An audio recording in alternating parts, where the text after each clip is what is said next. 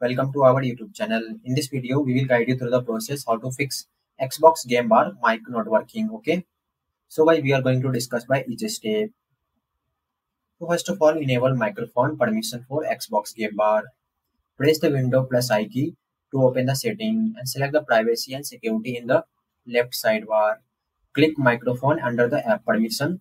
Enable the microphone access for game bar by turning on its toggle.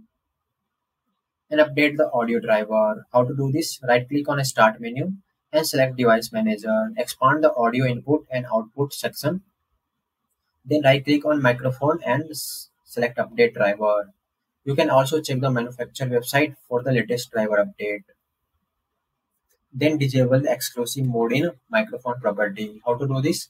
Right click on a sound icon in your system tray and select sound. Go to the recording tab. Right click on microphone and select properties.